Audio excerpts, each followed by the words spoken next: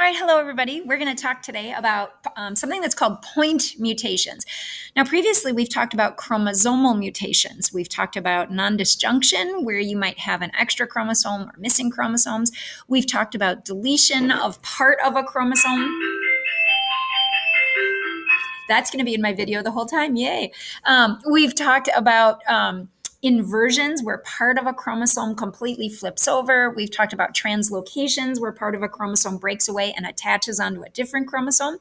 So those are chromosomal mutations. This is point mutations. Point mutations are more about the A's, T's, C's, and G's. And when I say point, I'm talking about a tiny little section of a chromosome. You could not see it when you looked at a karyotype. It would not be obvious. All right, so what are examples of point mutations? So first of all, we just got to be clear, what is a gene? Back in the day, we came up with something that was called the one gene, one enzyme hypothesis. That was Beadle and Tatum, and they received the Nobel Prize in 1958. It turns out it's a little too simplistic. Not all genes are for enzymes, not all genes are for proteins, and not all genes are for polypeptides. However, it's a good starting place. For the most part, at our level, if you think a gene equals a protein, you're off to a good start. There are genes that are regulatory. There's all kinds of things that genes do, but we'll go right now with one gene, one protein, and we're good to go. All right, so mutations. A mutation is a change in the DNA that affects the change in protein structure and therefore the physiology. And there's two major types. There's one type that are called the point mutations, where one DNA is replaced by another. And then there's the frame shift mutation. This is where DNA bases are inserted or deleted, and you're going to find out that that is hugely important. So take a look just for one example here at a DNA mutation for sickle cell anemia. The wild type, remember, wild type means the more common version of the gene, CTT, and it produces an mRNA that's GAA, and then the hemoglobin has glutamine in it. In the sickle cell hemoglobin, there's one letter change. There's one letter change out of 3 billion letters. One letter is not correct. There's an A instead of a T. And so that causes a different protein to be, a different amino acid, and that changes the shape of the protein, and it ends up causing something like sickle cell anemia. Lots of times it's possible for one mutation to not have any impact at all, but sometimes in the case of, sickle cell anemia, one tiny point mutation, and that was it.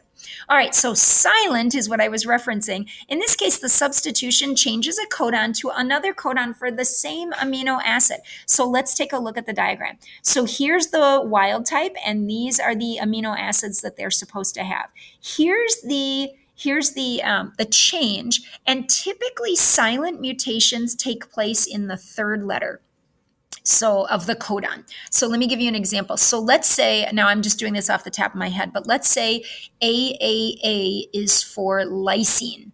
AAG might also be for lysine. AAC might also be for lysine. For the most part, in the codons, the part, if it's the third letter that gets changed, that's often a silent mutation, meaning it doesn't affect which amino acid is attached. So take a look at this one. The third letter is changed. There's an A instead of a G, which produces a U instead of a C, but it still produces the same protein. So we've got methionine, lysine, phenylalanine, and glycine, and it's the same as the way it was supposed to be, so we call that a silent mutation. All right, in the next one, we call this a missense. The substitution changes a codon to a codon for a different amino acid. So in this case, we have a T, and notice that it's the first letter. That's usually more dramatic than the third letter. In this case, we have a T instead of a C, and so the fourth amino acid is serine instead of glycine. So that's called a missense point mutation. And then the last one is called a nonsense point mutation. And the way I always help students is I go like this: stop your nonsense, children. I don't know if that helps, but nonsense mutations cause a stop sign. So think stop your nonsense, stop your nonsense. And that leads to a premature stop signal. So in this case, the we have an A mutation instead of a T, and it creates a stop signal. So notice none of the amino acids that were supposed to come after that methionine are there. They're all absent because it's a premature stop signal. So that's nonsense. All right, the last type that we're going to talk about are the frame shift mutations, and I'm going to go into a little bit more detail on this, but it won't take us long. A frame shift is when we either insert or delete an amino, or insert or delete a nucleotide, and that screws up the order of the codons. The codons are 3 letters at a time, and if you insert one, then you screw up the framing. That's what they call it, the framing of the codons. So it says the reading frame of the ribosome is altered so that all amino acids downstream from the insertion or deletion are altered. So take a look at this example, and then I'll give you another example. So here we inserted... It says A is missing. I'm not sure what that meant. Sorry, give me a second. I should have looked at it more carefully. Maybe these are 2 examples. The A, the U is missing. There's no A, and A was deleted. Now I get it. And A was deleted, so there's no U here. There's supposed to be a U here. So it's supposed to go U, U, U, and code for phenylalanine. But now instead of U, U, U, the third U was removed. So now the third letter, U, U, it scoots over, and it's G because there's the G. This U is missing. So now UUG codes for leucine, and then the next 3 letters, instead of being GGC, they're going to scooch over by a letter, and it's going to be GCU, and now it's alanine, and we miss our stop signal, and it's utter chaos. Everything after the insertion or deletion is completely altered. So let me give you an example that I think your eyeballs maybe can follow a little bit better. I've got a sentence that involves just 3-letter words. So I'm trying to show you an analogy of reading 3 letters at a time like the mRNA is read. So it says the fat cat ate the rat. Really simple 3-letter words. So now if we substitute a letter Z, so instead of an F, we have a letter Z and we substitute it. Now it says the Zat cat ate the rat. That's a substitution. And in that case, it may have changed the amino acid, but still the rest of the protein has the right amino acids. Maybe it was silent. Maybe it, probably not because it was the first letter. It probably wasn't silent, but whatever. Maybe the protein isn't devastated. Maybe. But now take a look at the insertion and the deletion example. So it's supposed to say the fat cat ate the rat, but now I've deleted the F. No, I'm sorry, I've inserted in front of the F, I've inserted a Z. So now look at, it's being read 3 letters at a time. So now it's the, and now the Z, it's ZFA is the next 3 letters. So I got the FA, but now the T gets pushed over to the next reading frame. So TCA is the next reading frame. And then TAT is the next reading frame.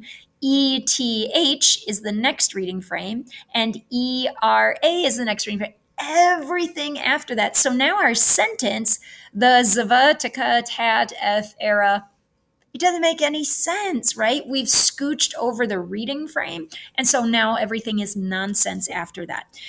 Same thing with a deletion. So in this example, we deleted the F, so now instead of FAT being a reading frame, it's AT, and the following C is the reading frame. So ATC, and now the next ATA, ATA, TET, it screws up the reading frame for everything afterwards. We screws up the stop signs, everything gets screwed up. That's a frame shift mutation. All right, and then the last one, a frame shift mutation is called this one is called an immediate nonsense. Remember, nonsense means stop. So the reading frame of the ribosome is altered so that a stop codon is introduced prematurely. So in this case, we added an extra whatever, and we created this nonsense. All right, let me know if you guys have any questions. I thought I was done. I'm not done. Let me back up. Hold on. Sorry, I thought I was done. I'm not. Okay, so immediate nonsense. The reading frame of the ribosome is altered so that a stop codon is introduced prematurely. And finally, is something called the limited effect. This is fascinating. The reading frame is restored when the insertions and deletions occur in multiples of 3. Imagine my story, the fat cat ate the rat. What if we took out the second word, the? So now it's the fat cat ate rat. So one amino acid is screwed up, but the rest of it still worked okay. So that's what a limited effect is. If what's being added or removed occurs in groups of 3, its total impact on the rest of the protein is lessened. All right, everybody, limited effect. Let me know if you have any questions.